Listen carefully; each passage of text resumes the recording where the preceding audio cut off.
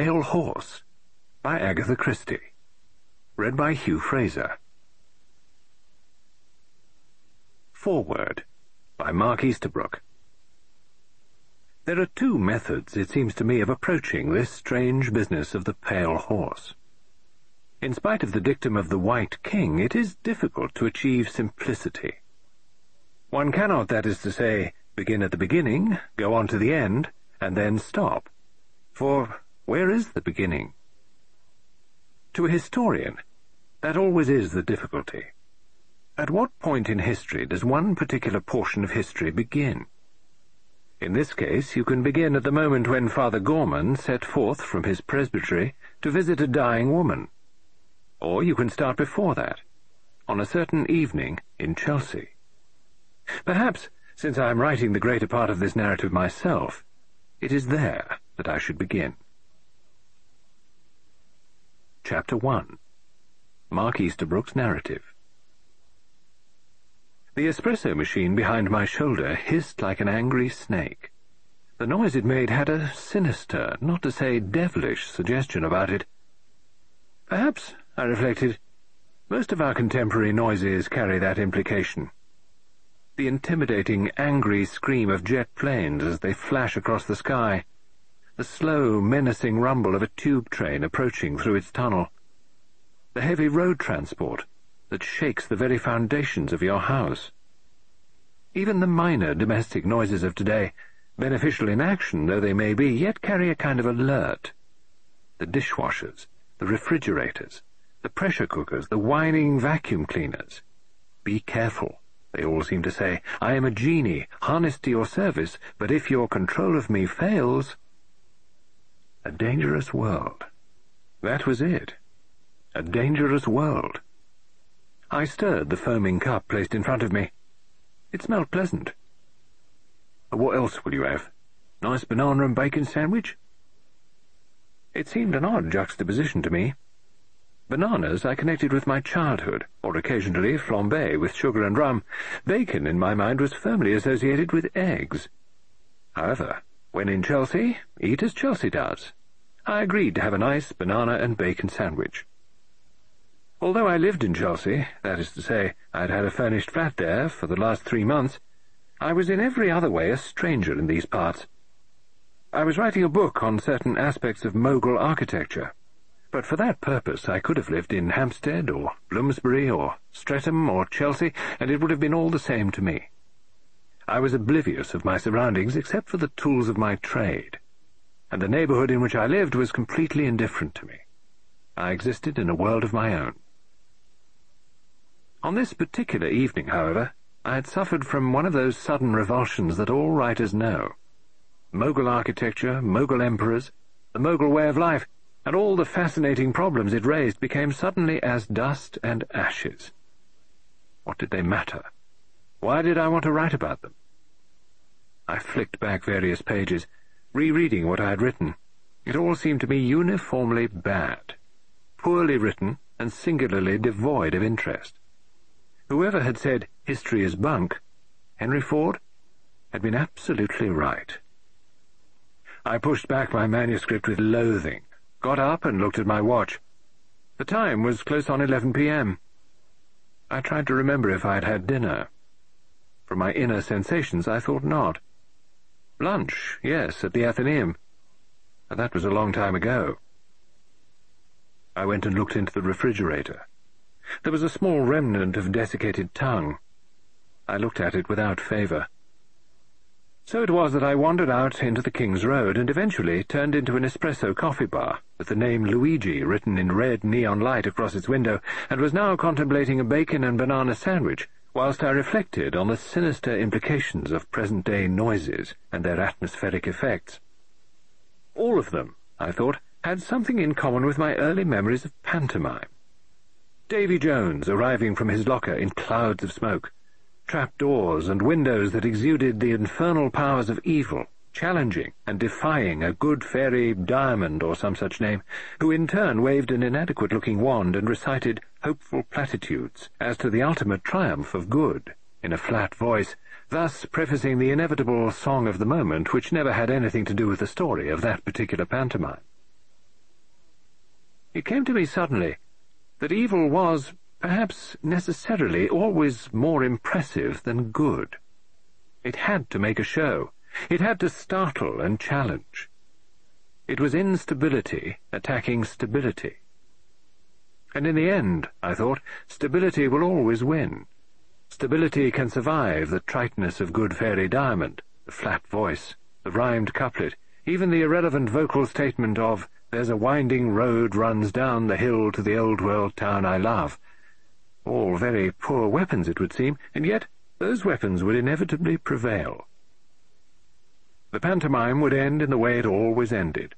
The staircase, and the descending casts in order of seniority, with Good Fairy Diamond practising the Christian virtue of humility, and not seeking to be first, or in this case last, but arriving about halfway through the procession, side by side with her late opponent, now seen to be no longer the snarling demon king breathing fire and brimstone, but just a man dressed up in red tights.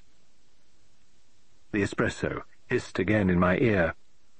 I signalled for another cup of coffee, and looked around me. A sister of mine was always accusing me of not being observant, not noticing what was going on. "You live in a world of your own," she would say accusingly. Now, with a feeling of conscious virtue, I took note of what was going on.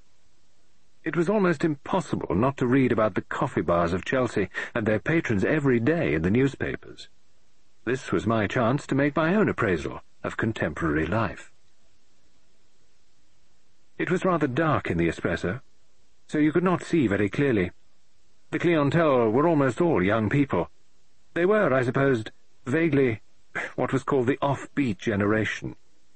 The girls looked, as girls always did look to me nowadays, dirty. They also seemed to me much too warmly dressed.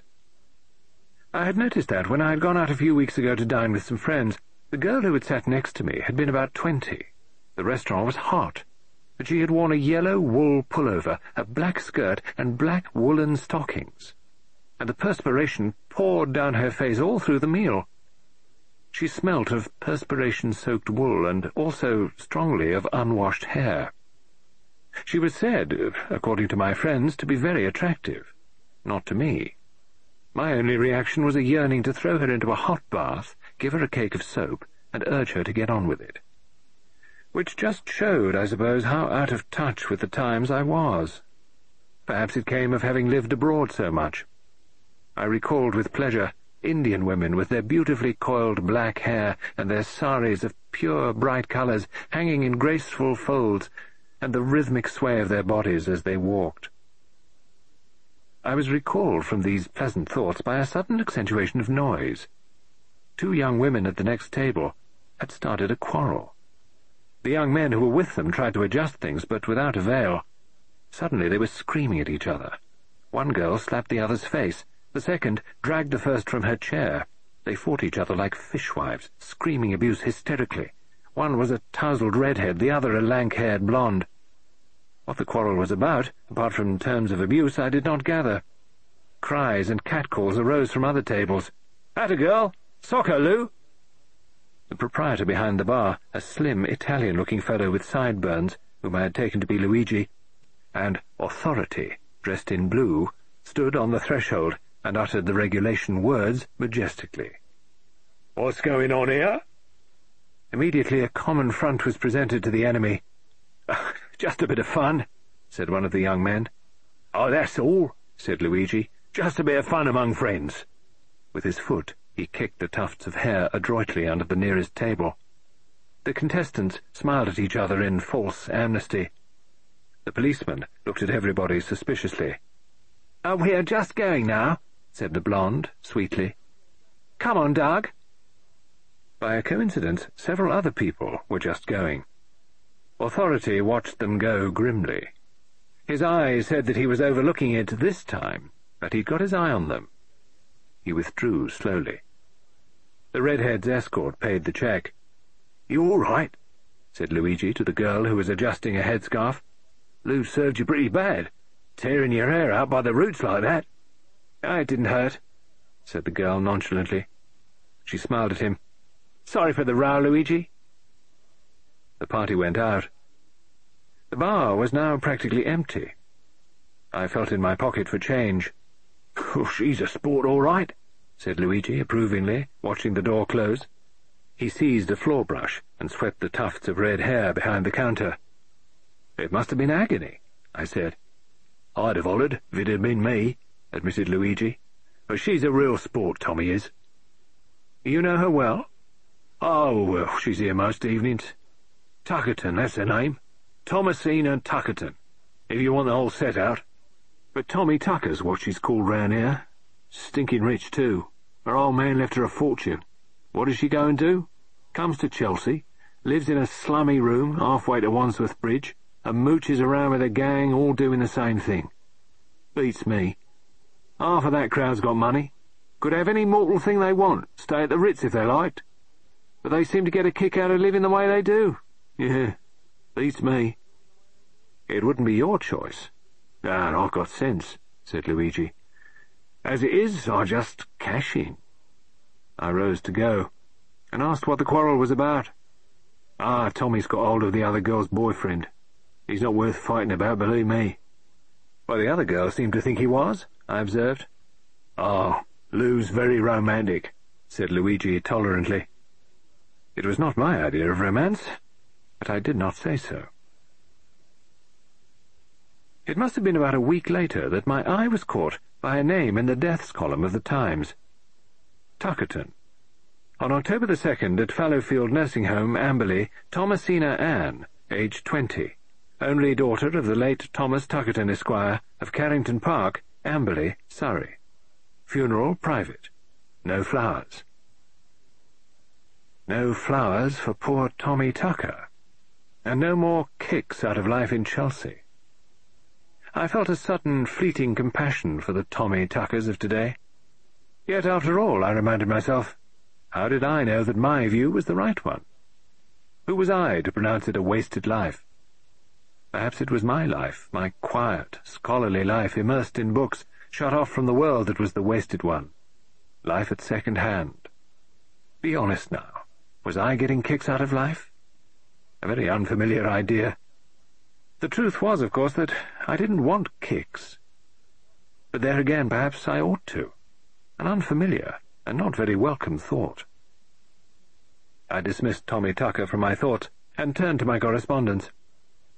The principal item was a letter from my cousin Rhoda Despard, asking me to do her a favour. I grasped at this, since I was not feeling in the mood for work this morning, and it made a splendid excuse for postponing it. I went out into the King's Road, hailed a taxi, and was driven to the residence of a friend of mine, a Mrs. Ariadne Oliver. Mrs. Oliver was a well-known writer of detective stories. Her maid, Millie, was an efficient dragon who guarded her mistress from the onslaughts of the outside world. I raised my eyebrows inquiringly, in an unspoken question. Millie nodded, a vehement head. "You better go right up, Mr. Mark," she said. "She's in a mood this morning. You may be able to help her snap out of it." I mounted 2 flights of stairs, tapped lightly on a door, and walked in without waiting for encouragement. Mrs. Oliver's workroom was a good-sized room, the walls papered with exotic birds nesting in tropical foliage. Mrs. Oliver herself, in a state apparently bordering on insanity, was prowling round the room, muttering to herself. She threw me a brief, uninterested glance and continued to prowl. Her eyes, unfocused, swept round the walls, glanced out of the window, and occasionally closed in what appeared to be a spasm of agony. "Oh, but why?" demanded Mrs. Oliver of the universe. "Why doesn't the idiot say at once that he saw the cockatoo? Why shouldn't he? He couldn't have helped seeing it, but if he does mention it, it ruins everything. There must be a way, there must be." She groaned, ran her fingers through her short grey hair, and clutched it in a frenzied hand. Then, looking at me with suddenly focused eyes, she said, "Hello, Mark. Oh, I'm going mad," and resumed her complaint. "And then there's Monica. The nicer I try to make her, the more irritating she gets. Such a stupid girl. Smug, too. Monica. Monica? I believe the name's wrong. Nancy. Would that be better? Joan? Everybody's always Joan. Anna's the same. Susan. I've had a Susan. Lucia. Lucia? Lucia. I believe I can see a Lucia. Red-haired. Polo neck jumper. Black tights? Black stockings, anyway. This momentary gleam of good cheer was eclipsed by the memory of the cockatoo problem, and Mrs. Oliver resumed her unhappy prowling, picking up things off tables unseeingly and putting them down again somewhere else. She fitted with some care her spectacle case into a lacquered box which already contained a Chinese fan, and then gave a deep sigh and said, "Oh, I'm glad it's you." "Well, that's very nice of you." "It might have been anybody. Some silly woman who wanted me to open a bazaar. Or the man about Millie's insurance card, which Millie absolutely refuses to have. Or the plumber. But that would be too much good fortune, wouldn't it? Or it might be someone wanting an interview, asking me all those embarrassing questions which are always the same every time. What made you first think of taking up writing? How many books have you written? How much money do you make? Etc., etc. I never know the answers to any of them, and it makes me look such a fool. Not that any of that matters, because I think I'm going mad over this cockatoo business." "Something that won't gel," I said sympathetically. "Perhaps I'd better go away." "No, don't. At any rate, you're a distraction." I accepted this doubtful compliment. "Do you want a cigarette?" Mrs. Oliver asked with vague hospitality. There are some somewhere. Look in the typewriter lid." "I've got my own, thanks." "Have one." "Oh, no, you don't smoke." "Or drink," said Mrs. Oliver. "I wish I did. Like those American detectives that always have pints of rye conveniently in their collar drawers. It seems to solve all their problems. You know, Mark, I really can't think how anyone ever gets away with a murder in real life. It seems to me that the moment you've done a murder, the whole thing is so terribly obvious." "What nonsense. You've done lots of them." 55 at least," said Mrs. Oliver. "The murder part is quite easy and simple. It's the covering up that's so difficult. I mean, why should it be anyone else but you? You stick out a mile." "Well, not in the finished article," I said. "Ah, but what it costs me," said Mrs. Oliver darkly. "Say what you like, it's not natural for 5 or 6 people to be on the spot when B is murdered, and all have a motive for killing B, unless, that is, B is absolutely madly unpleasant. In that case, nobody will mind whether he's been killed or not, and won't care in the least who's done it."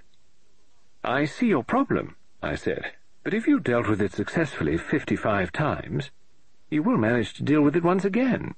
"But that's what I tell myself," said Mrs. Oliver, "over and over again, but every single time I can't believe it, and so I'm in agony." She seized her hair again and tugged it violently. "Don't," I cried. "You'll have it out by the roots." "Nonsense," said Mrs. Oliver. "Hair's tough. Though when I had measles at 14 with a very high temperature, it did come out, all round the front, most shaming. And it was 6 whole months before it grew properly again. Awful for a girl. Girls mind so. I thought of it yesterday when I was visiting Mary Delafontaine in that nursing home. Her hair was coming out just like mine did. She said she'd have to get a false front when she was better. If you're 60, it doesn't always go again, I believe." "I saw a girl pull out another girl's hair by the roots the other night," I said. I was conscious of a slight note of pride in my voice, as one who has seen life. "What extraordinary places have you been going to?" asked Mrs. Oliver. "This was in a coffee bar in Chelsea." "Oh, Chelsea," said Mrs. Oliver. "Everything happens there, I believe. Beatniks and Sputniks and Squares and the Beat Generation. I don't write about them much because I'm so afraid of getting the terms wrong. It's safer, I think, to stick to what you know." "Such as?" "Oh, people on cruises and in hotels, and what goes on in hospitals and on parish councils, and sales of work, and music festivals, and girls in shops and committees, and daily women, and young men and girls who hike round the world in the interests of science, and shop assistants." She paused, out of breath.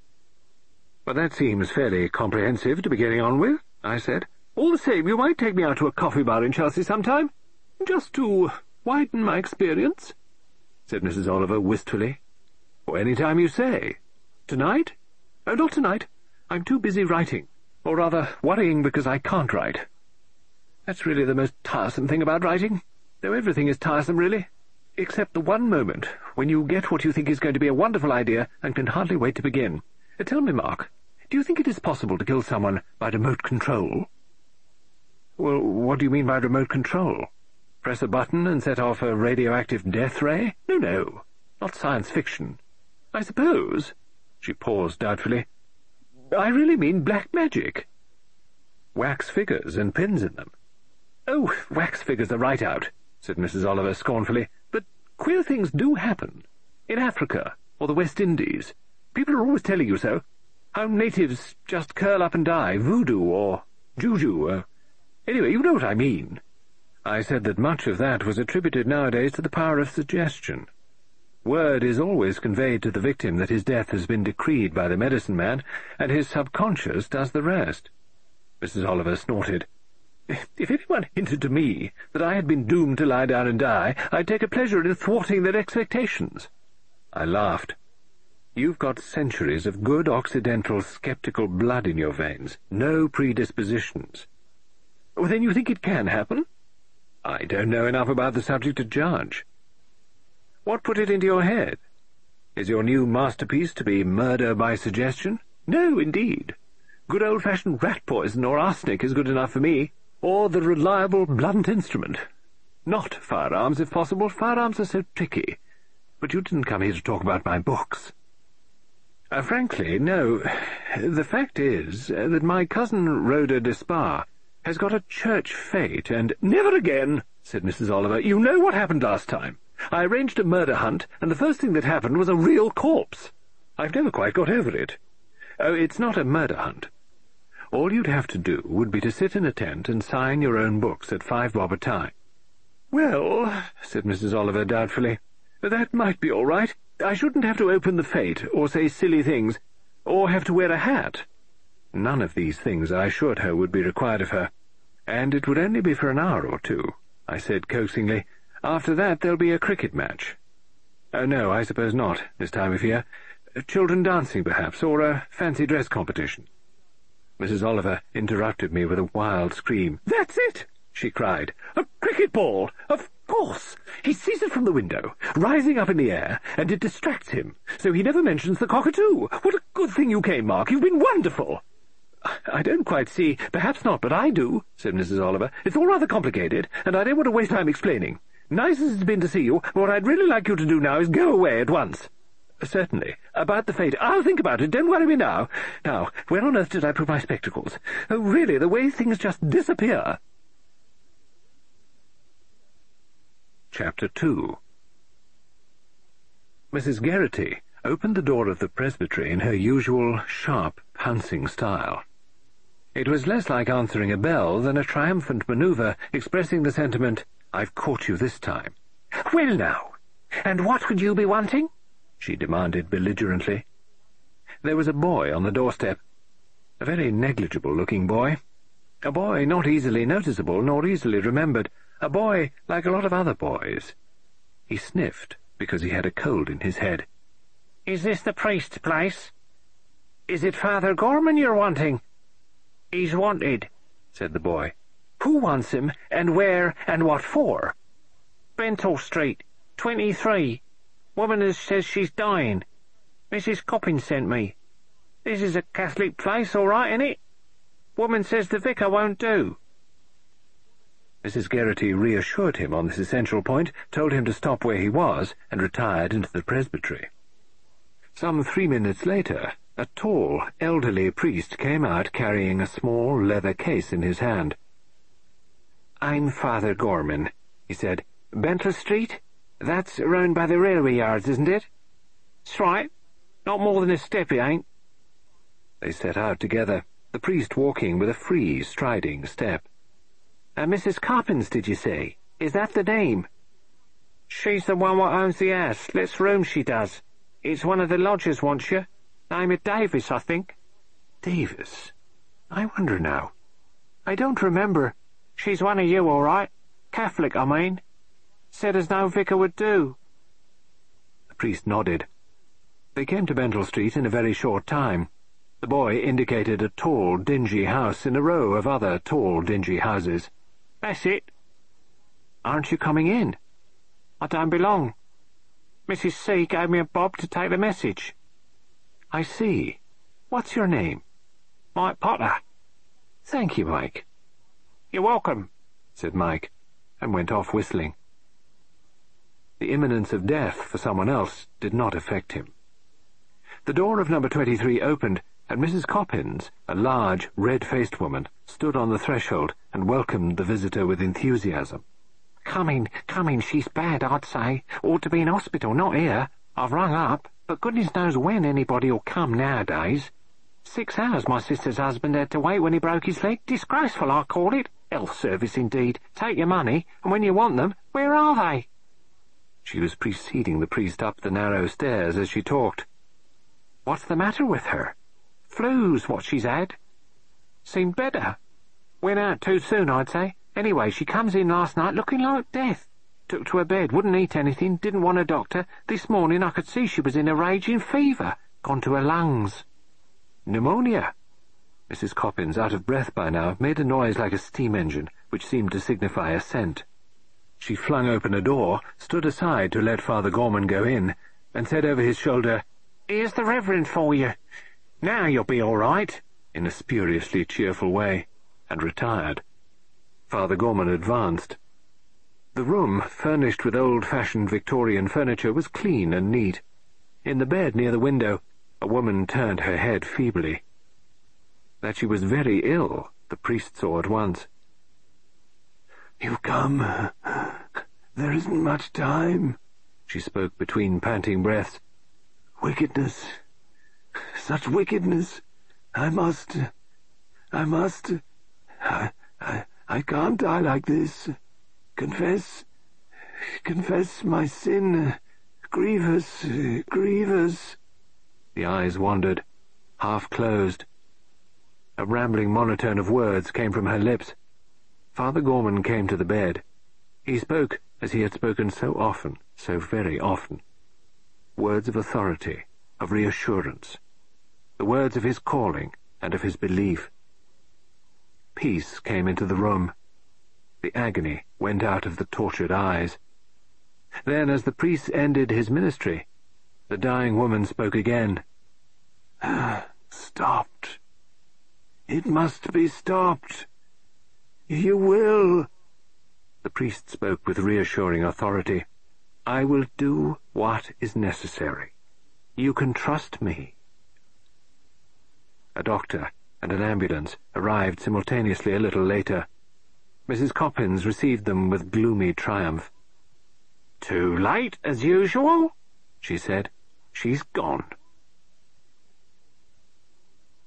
Father Gorman walked back through the gathering twilight. There would be fog tonight. It was growing denser rapidly. He paused for a moment, frowning. Such a fantastic, extraordinary story. How much of it was born of delirium and high fever? Some of it was true, of course, but how much? Anyway, it was important to make a note of certain names whilst they were fresh in his memory.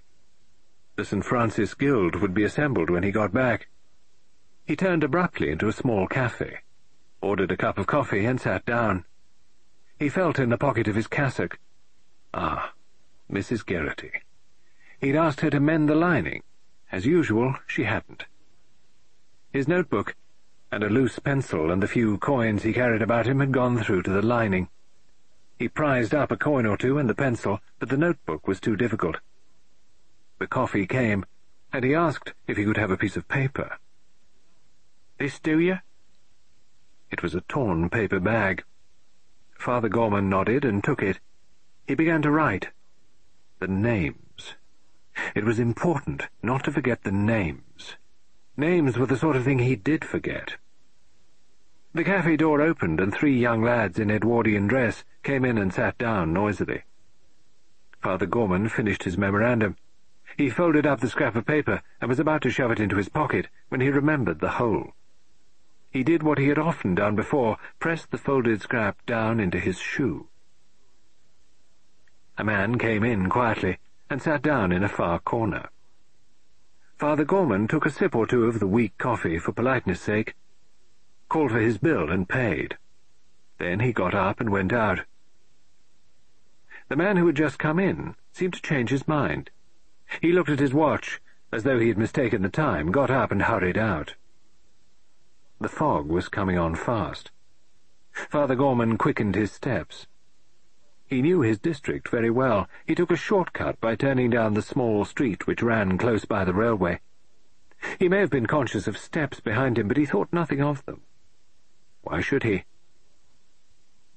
The blow from the cosh caught him completely unaware. He heeled forward and fell.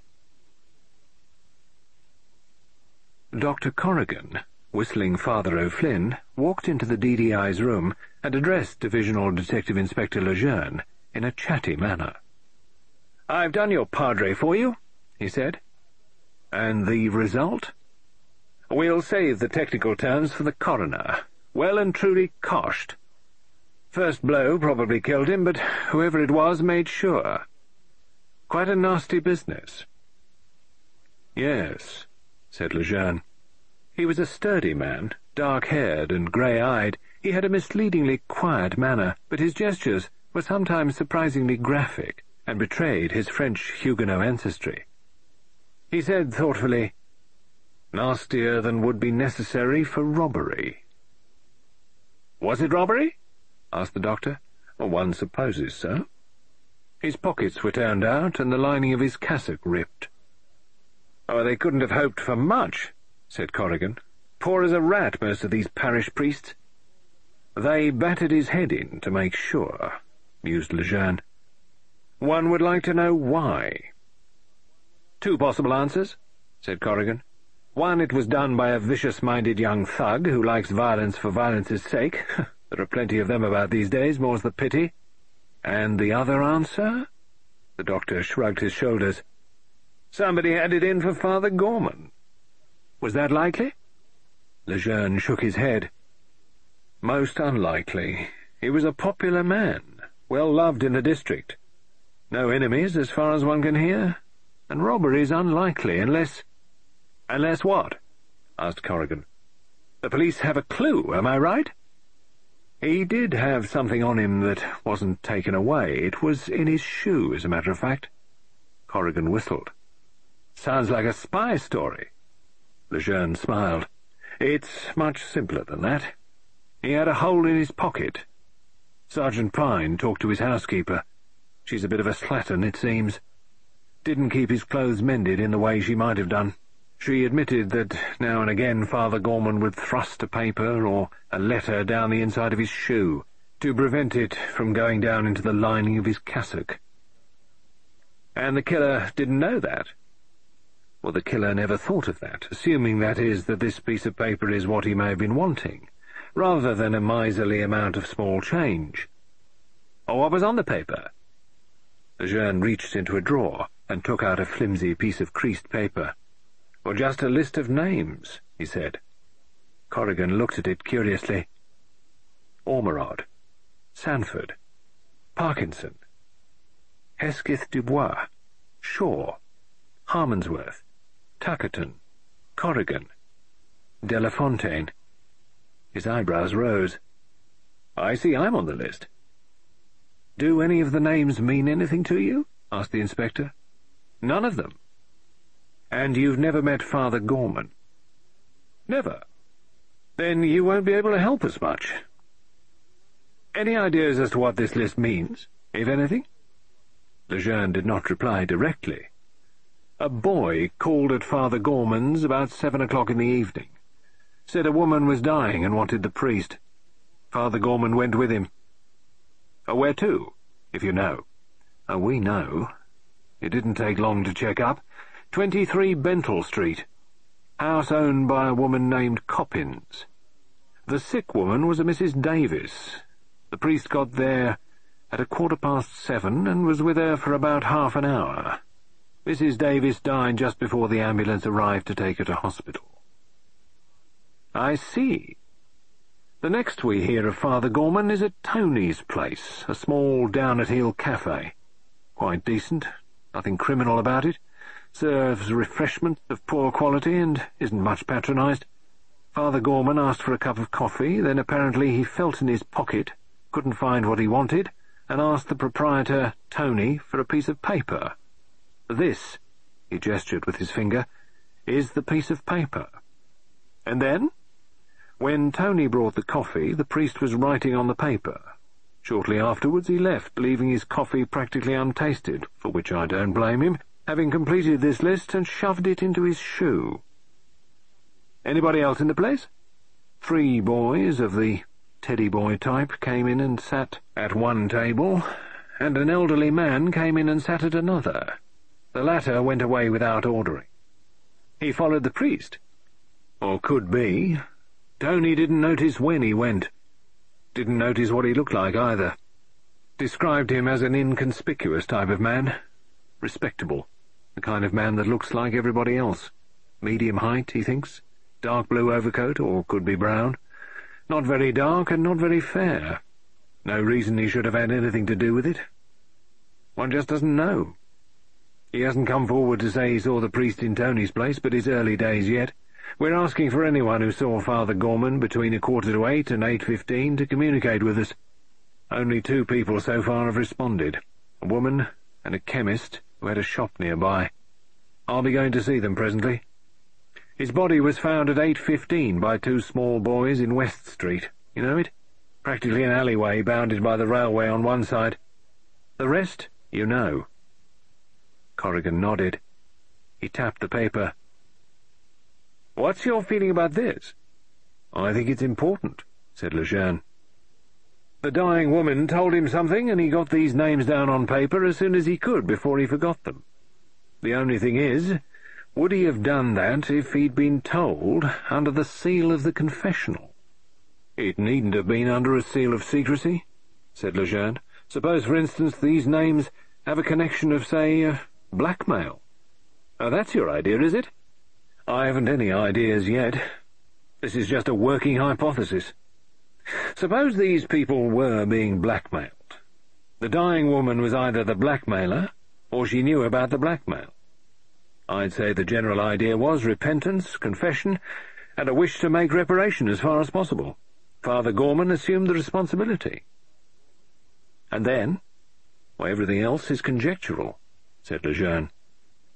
"Say it was a paying racket, and someone didn't want it to stop paying. Someone knew Mrs. Davis was dying, and that she'd sent for the priest. The rest follows." "I wonder now," said Corrigan, studying the paper again. "Why do you think there's an interrogation mark after the last 2 names?"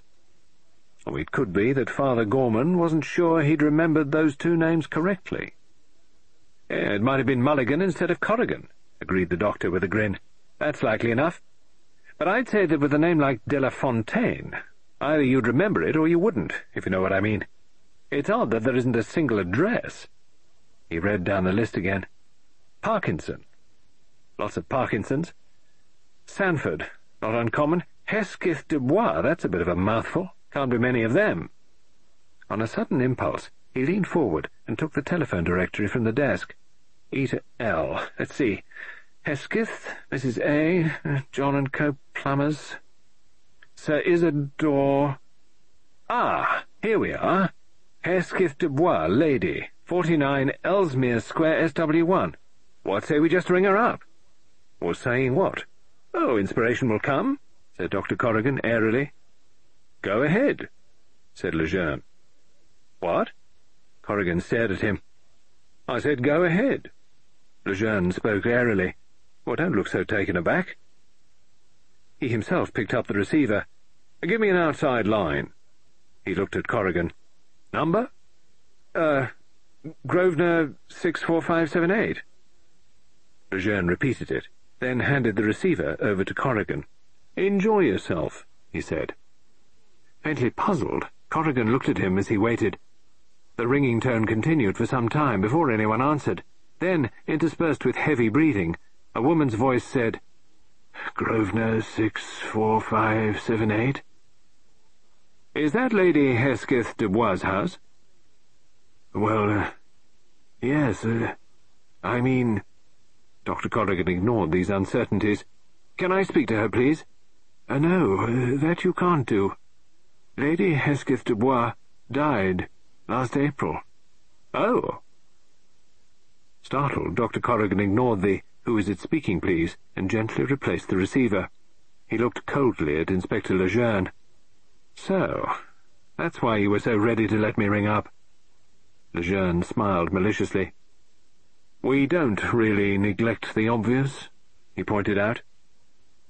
Last April, said Corrigan thoughtfully. 5 months ago. 5 months since blackmail, or whatever it was, has failed to worry her. She didn't commit suicide or anything like that.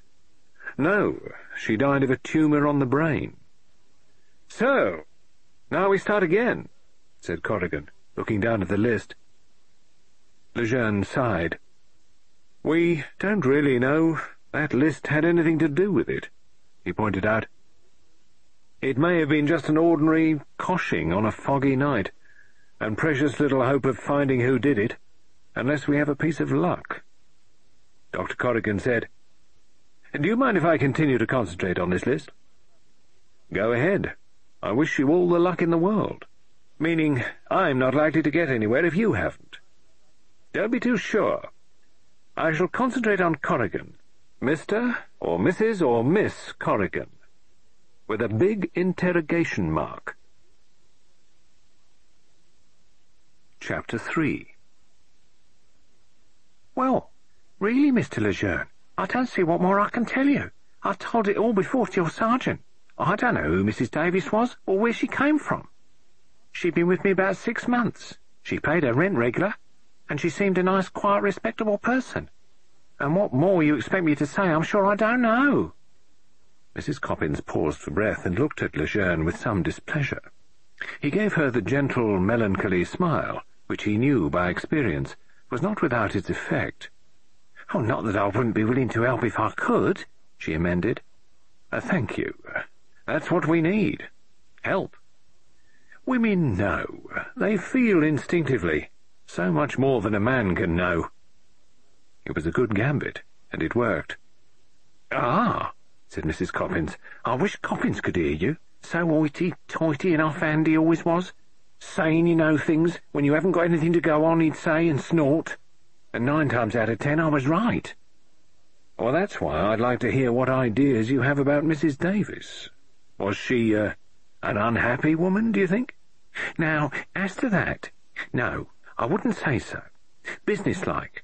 That's what she always seemed, methodical. As though she got her life planned and was acting accordingly. She had a job, I understand, with one of those consumer research associations, going round and asking people what soap powder they used, or flour, and what they spend on their weekly budget, and how it's divided up. Of course, I've always felt that sort of thing is snooping, really, and why the government or anyone else wants to know beats me. All you hear at the end of it is only what everybody has known perfectly well all along.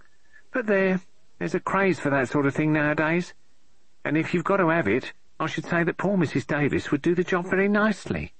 A pleasant manner, not nosy, just businesslike, a matter of fact." "You don't know the name of the firm or association that employed her?" "No, I don't, I'm afraid." "Did she ever mention relatives?"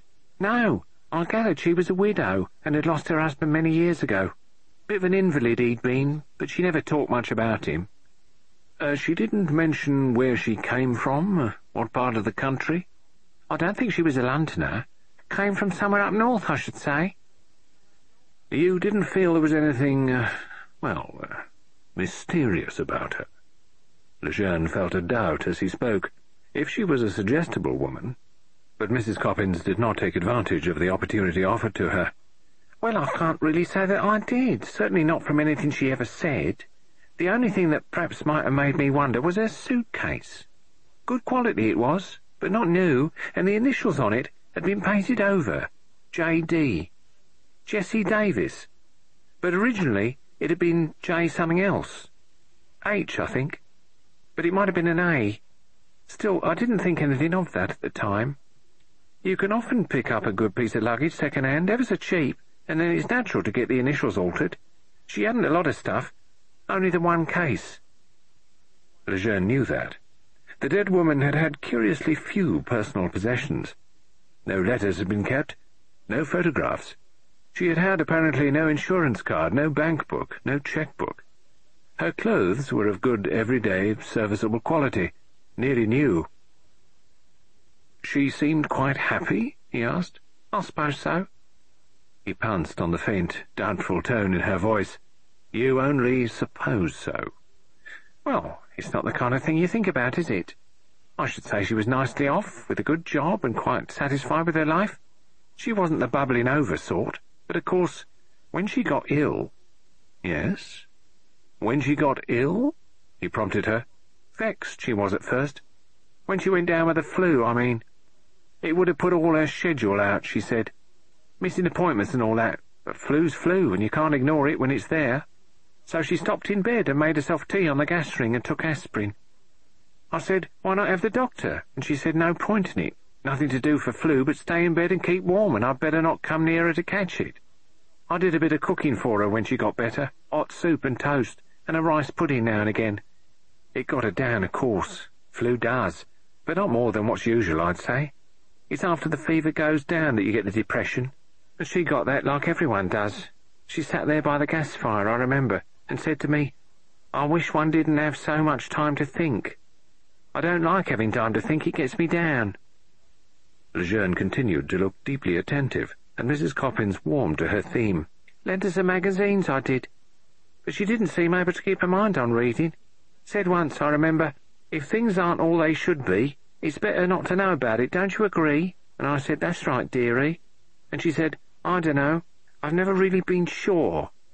And I said that was all right then, and she said, everything I've done has always been perfectly straightforward and above board. I've got nothing to reproach myself with. And I said, course you haven't, dear. But I did just wonder in my own mind whether in the firm that employed her there mightn't have been some funny business with the accounts, maybe, and she got wind of it, but had felt it wasn't really her business. Possible, agreed Lejeune. Anyway, she got well again, or nearly so, and went back to work. I told her it was too soon. Give yourself another day or two, I said. And there, how right I was. Come back the second evening, she did, and I could see at once she'd got high fever, couldn't hardly climb the stairs. You must have the doctor, I says, but no, she wouldn't. Worse and worse she got. All that day, her eyes glassy and her cheeks like fire, and her breathing terrible. And the next day in the evening, she said to me, hardly able to get the words out, a priest. I must have a priest, and quickly, or it'll be too late. But it wasn't our vicar she wanted. It had to be a Roman Catholic priest. I never knew she was a Roman, never had any crucifix about or anything like that. But there had been a crucifix, tucked away at the bottom of the suitcase. Lejeune did not mention it. He sat listening. I saw young Mike in the street, and I sent him for that Father Gorman at St. Dominic's, and I rang for the doctor and the hospital on my own account, not saying nothing to her. You took the priest up to her when he came? Yes, I did, and I left them together. Did either of them say anything? Well, now, I can't exactly remember.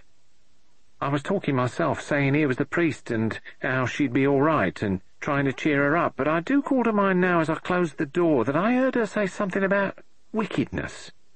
Yes, and something too about a horse. Horse racing, maybe? I like half a crown on myself occasionally, but there's a lot of crookedness goes on in racing, so they say. Wickedness, said Lejeune. He was struck by the word. Have to confess their sins, don't they, Romans, before they die? So I suppose that was it.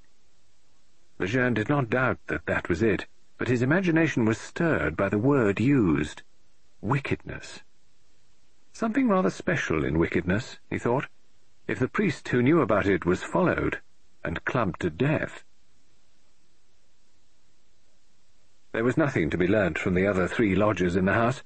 2 of them, a bank clerk and an elderly man who worked in a shoe shop, had been there for some years. The third was a girl of 22 who had come there recently and had a job in a nearby department store. All 3 of them barely knew Mrs. Davis by sight.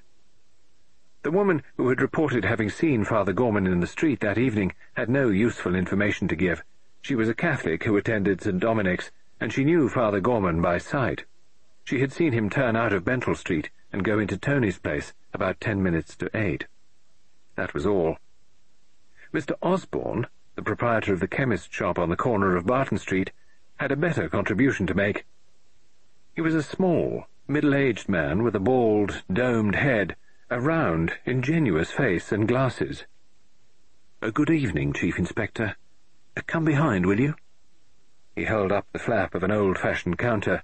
Lejeune passed behind and through a dispensing alcove where a young man in a white overall was making up bottles of medicine with the swiftness of a professional conjurer, and so through an archway into a tiny room with a couple of easy chairs, a table, and a desk.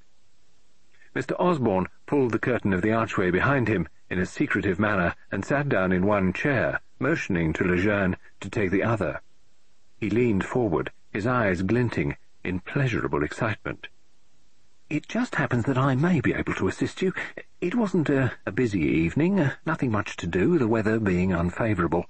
My young lady was behind the counter. We keep open until 8 on Thursdays always. The fog was coming on and there weren't many people about. I'd gone to the door to look at the weather, thinking to myself that the fog was coming up fast. The weather forecast had said it would. I stood there for a bit, nothing going on inside that my young lady couldn't deal with, face creams and bath salts and all that. Then I saw Father Gorman coming along on the other side of the street. I know him quite well by sight, of course. A shocking thing, this murder, attacking a man so well thought of as he is. There's Father Gorman, I said to myself. He was going in the direction of West Street. It's the next turn, on the left before the railway, as you know. A little way behind him there was another man. It wouldn't have entered my head to notice or think anything of that, but quite suddenly this second man came to a stop, quite abruptly, just when he was level with my door. I wondered why he'd stopped, and then I noticed that Father Gorman, a little way ahead, was slowing down. He didn't quite stop. It was as though he was thinking of something so hard that he almost forgot he was walking. Then he started on again, and this other man started to walk too, rather fast. I thought, inasmuch as I thought at all, that perhaps it was someone who knew Father Gorman and wanted to catch him up and speak to him. But in actual fact he could simply have been following him. Oh, that's what I'm sure he was doing now. Not that I thought anything of it at the time. What with the fog coming up, I lost sight of both of them almost at once. Almost at once. Almost at once. Almost at once. Almost at once. Almost at once.